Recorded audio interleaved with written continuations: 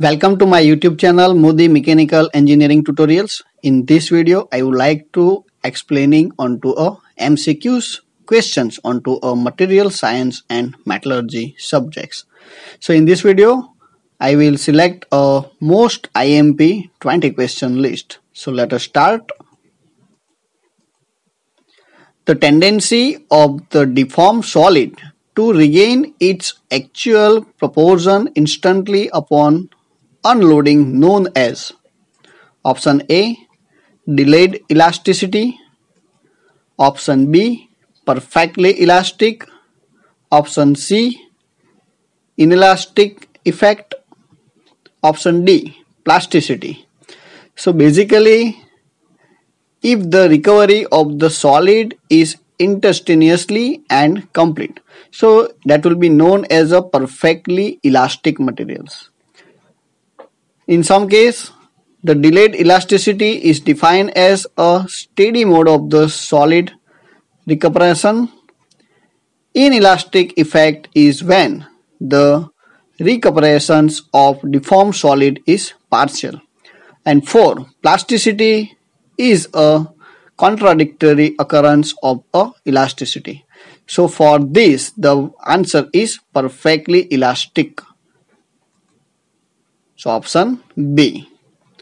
Second question. What is the machinability index of soft cast iron?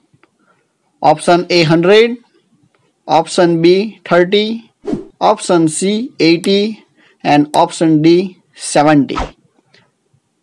So basically for soft cast iron is a common constructional materials which possesses a machinability index around 80. So the machinability indexes of standard steels, ball bearing steels and cast coppers are 100, 30 and 70 with respectively. So for cast irons, or you can say soft cast irons, it will be 80 number. So the right answer is option C. The next question. The elastic stress strain behavior of rubber is option A linear, option B nonlinear, option C plastic, option D no fixed relationships. So for these questions, the most common example of this kind of material is rubber, whose stress strain relationships can be defined as a non-linear kind of elastic.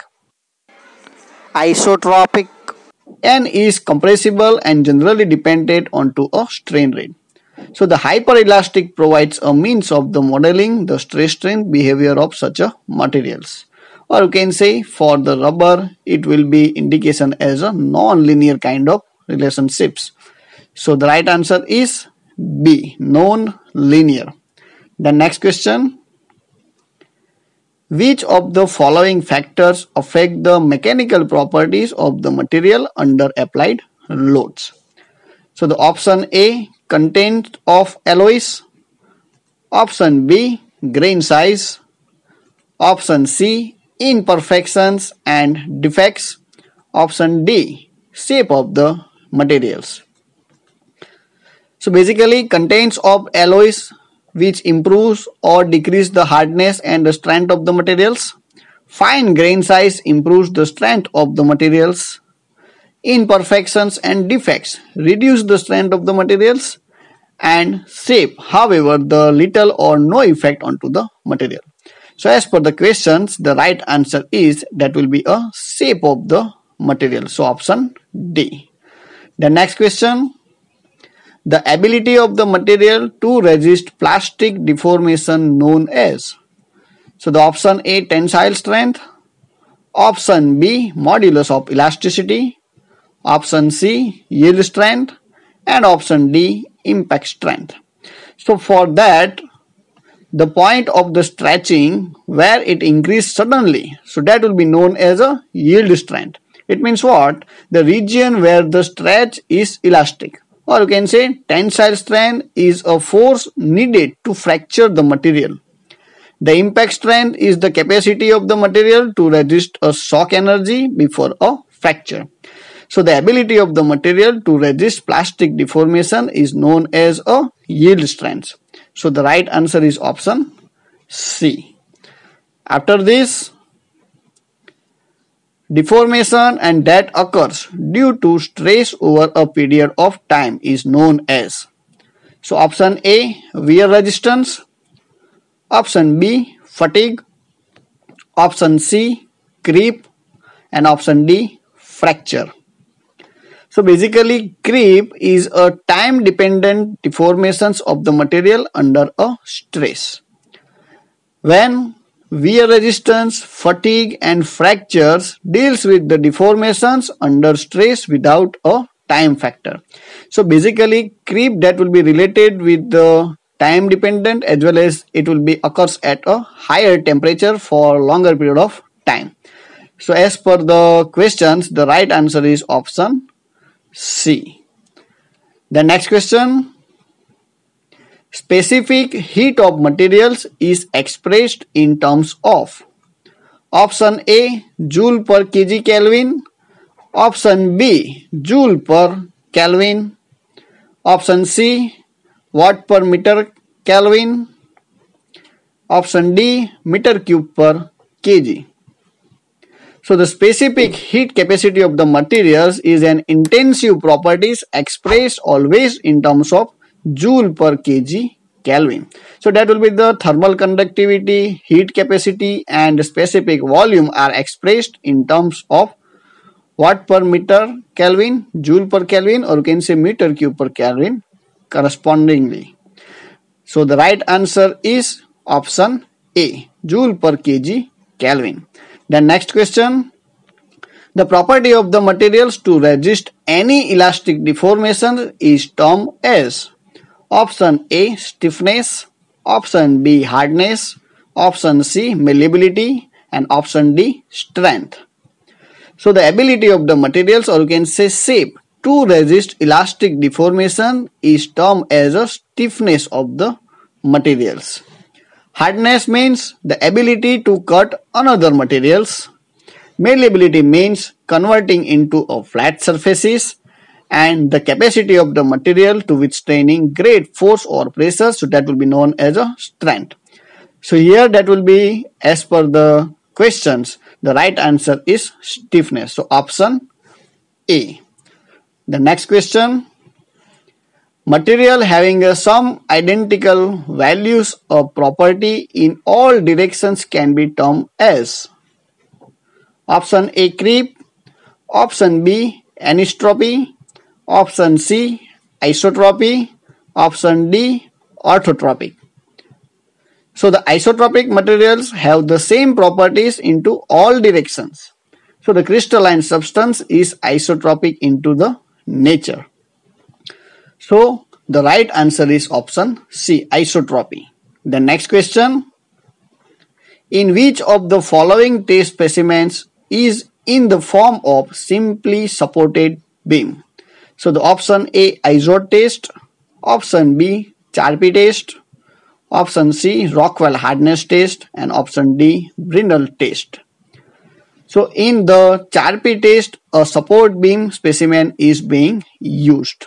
So the right answer is option B, Charpy test. Then next question. ASTM stands for. Option A, American Society for Tensile Measurements. Option B, American Society for Testings and Materials. Option C, American Society for Tool Measurement. And option D, American Society for Tensile Materials. So ASTM stands for American Society for Testings and Materials.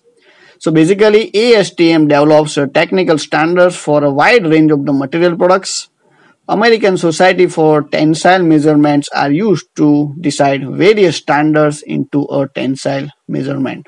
So basically ASTM, that will be stands for American Society for Testings and Materials.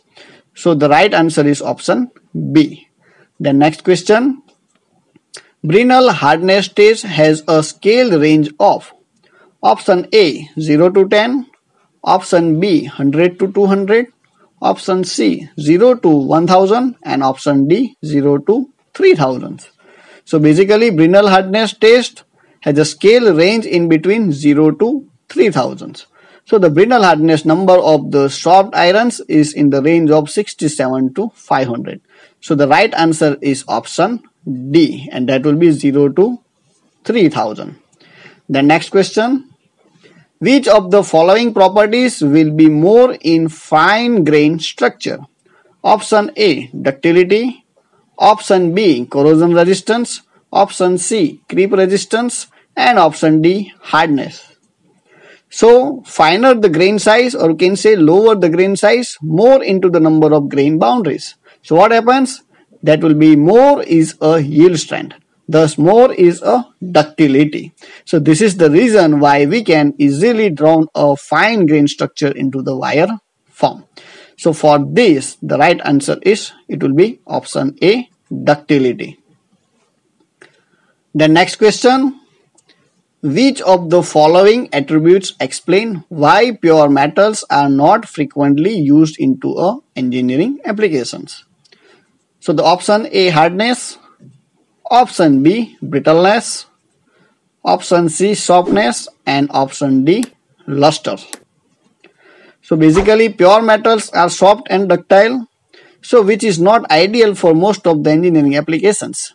Therefore, alloys are being used to fulfill the requirements as per the engineering applications. So this explains why the pure metal is not good, and that will be mixed with the impurities to make an ornaments. So due to the softness, that will be not preferable. So the right answer is option C. The next, what does AISI steel stands for? Option A, American Indian Steel Institute. Option B, American Indian Society of Iron. Option C, American Iron and Steel Institute. And option D, Alloys, Irons and Steel Institute. So basically American Iron and Steel Institute, that will be stands for as a AISI, in an association established into America which produces steels. AISI steels are used into the machine constructions. They are otherwise known as a construction steels, or you can say structural steels. So the AISI steels, which will be stands for American Iron and Steel Institute. So that will be the right answer is option C. The next question. Which is the primary element used for making a stainless steel alloys? Option A, chromium. Option B, zirconium. Option D, vanadium. And option D, indium. So basically stainless steels contains irons and a minimum of 10.5% of a chromium. So this gives a greater resistance of the corrosions. Therefore stainless steels are often known as a corrosion resistant steels, or you can say chromium bearing steels. So in most of the stainless steels, it will be around 10 to 11% of chromium is being present. So right answer is option A, chromium. Then next question. Addition of which gives stainless steels an austenitic structure? Option A, molybdenum. Option B, carbon. Option C, nickel. Option D, vanadium. So basically nickel is added to stainless steels with a 3.5% to maximum 22% compositions to form a austenitic structure. So which results in a highest corrosion resistance amongst all the stainless steels. So they are also processed with high strength and ductility. So for this, the right answer is option C, and that will be nickel is being added. The next question. Which of these is not an application of HSLA steels? So the option A, bridges. Option B, automobile and trains. Option C, building columns. And option D, leaf and coil springs. So HSLA steels known as a high strength low alloy steels. So basically these high strength steels are primarily used as a structural materials, or you can say into a construction alloys. So they are used to reduce a weight on bridge, automobiles, pressure vessels, building columns. So that will be not applicable into leaf and coil spring, which will be used into automobile industries. So leaf and coil spring is not an application of HSLA steels. So the right answer is option D, leaf and coil springs. The next question, stainless steels with little carbon and no nickel are called. Option A, ferritic stainless steel. Option B, austenitic stainless steel. Option C, martensitic stainless steels. Or option D, duplex stainless steels. So basically, ferritic stainless steels are steels containing with 12.5% to maximum 70% of chromium. So they are nickel free and contain very little carbon, making up its compositions. So they are therefore better resistance to corrosion than a martensitic stainless steels. So the right answer is option A, ferritic stainless steels. The last questions. Which term is used to define the temperature at which a substance changes its status from solid to liquid? So option A, boiling point. Option B, melting point. Option C, condensation point. And option D, freezing point. So the temperature at which the substance changes from solid state to liquid state, that will be known as a melting point. So each and every materials that will be having a different melting point. So here the temperature of the solid and liquid are into equilibriums. The shift of the liquid state to solid state is known as a freezing. And the transitions from gaseous state to liquid state, that will be known as a condensations. While that of the liquid to gaseous is known as a boiling point. So here it will be the questions is like this. Which term is used to define temperature at which the substance changes its status from solid to liquid? So that will be nothing but it will be a melting point. So option B.